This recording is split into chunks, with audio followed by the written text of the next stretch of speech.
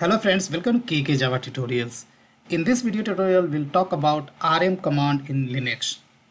RM command in Linux is basically used to remove files and directories.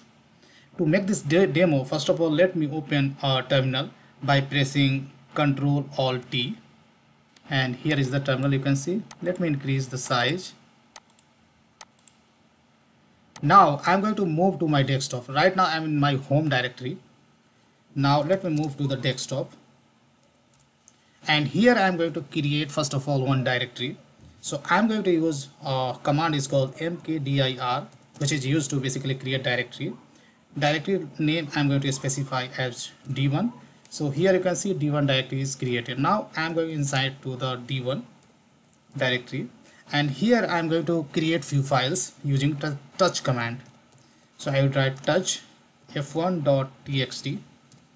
Then let me create few more files, f2.txt, then f3.txt, f4.txt, f5.txt, then f6.txt.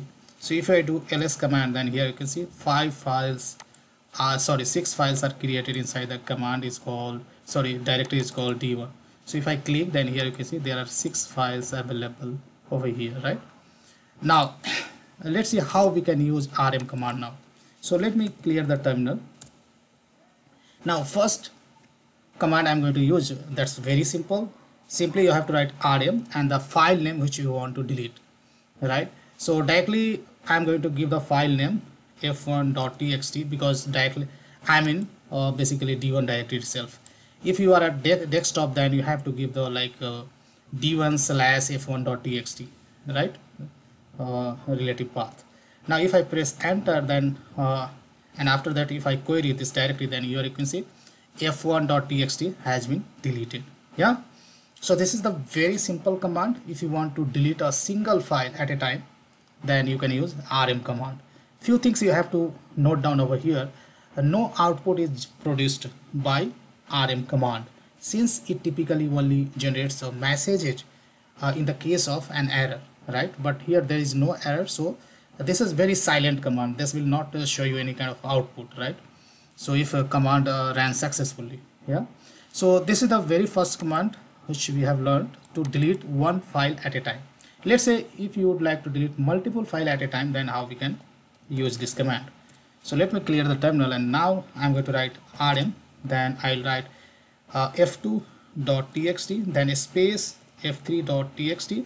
If you want to delete multiple files at a time, then simply you have to write rm, then multiple file name with a space, right? And if I press enter and if I do ls, then here you can see f2 and f3.txt is also deleted.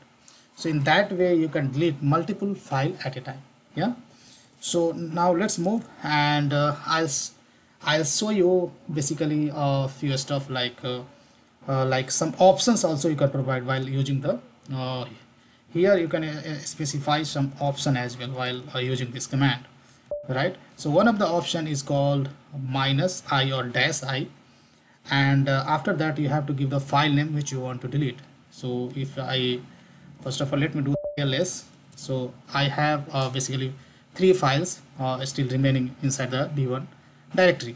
So here I'm going to use rm -i or -i, and file name I'm going to give f4.txt, right? And if I press enter, then here you can see it come up with some message, confirmation message, saying that remove regular empty file, because this file is completely empty. So here basically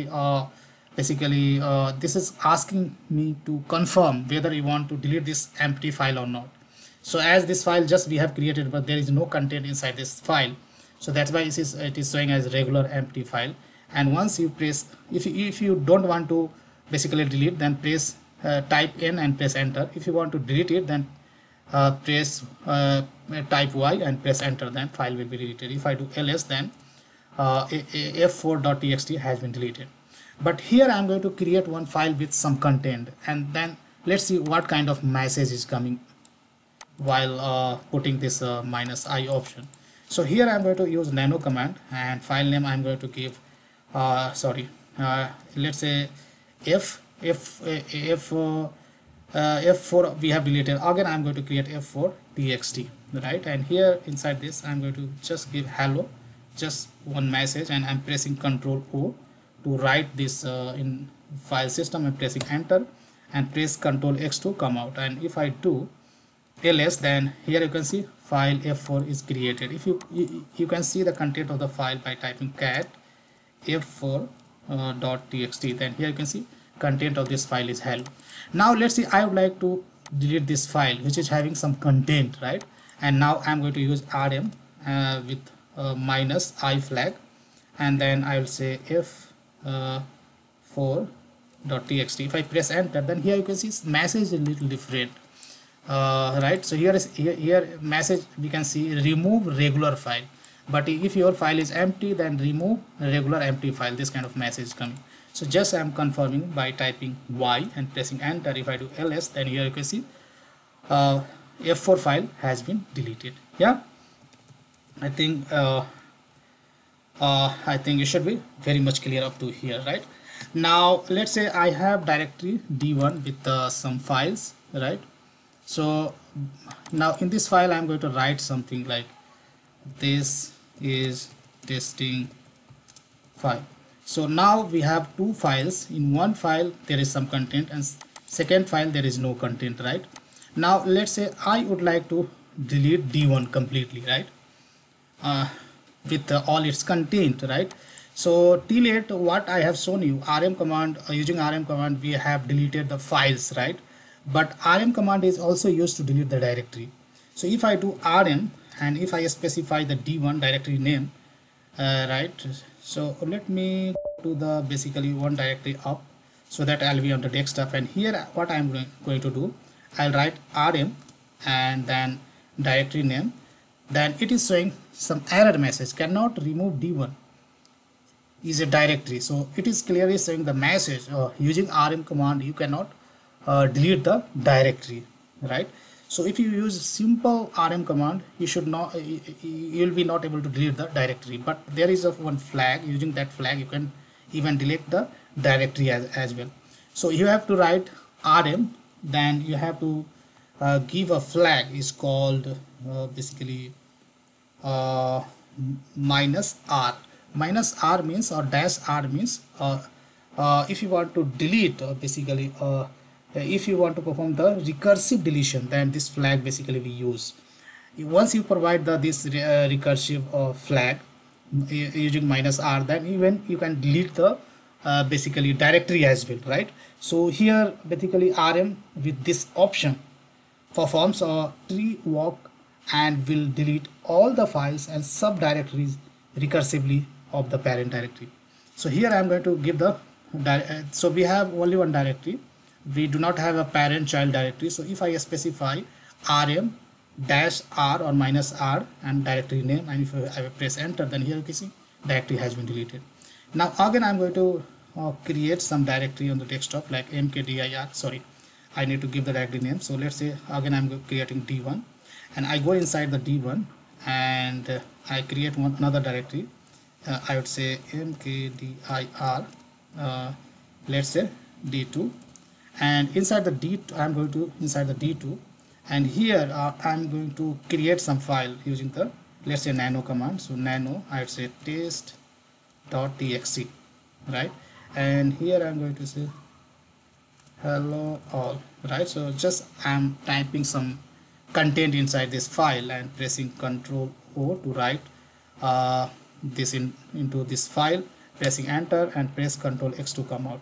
So here I'm inside a d2. If I do ls, there is one file, right?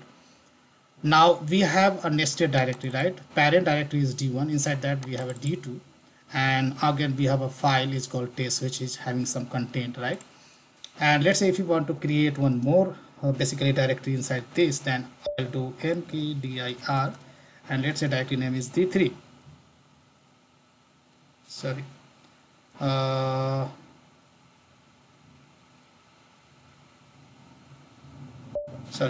mk dir, there is some typo, and let's say d3. Now if I do ls, then inside basically d2 we have one more directory d3, and one file is called test.txt. Now I'm moving to the basically my home directory, and then again I'll move to the desktop. Yeah, let me clear out the terminal, and now let's say I would like to delete entire this directory, right? So inside the d1 we have a directory is called d2, and then inside that we have a directory is called d3 and one file. So I would like to delete all this directory recursively. So we can use rm, and then of course minus r for recursive deletion, and after that just I'm going to specify the parent directory d1, and if I press enter, then you can see entire directory and subdirectory also, whatever files are inside the subdirectory, everything has been deleted. Yeah, so that's all I have in this video tutorial, guys. I hope you enjoy on this video. Thank you so much for watching this video, and before leaving I would like to request you, if you did not subscribe JDBC Tutorial YouTube channel till yet, then please go ahead and subscribe it, and thank you once again.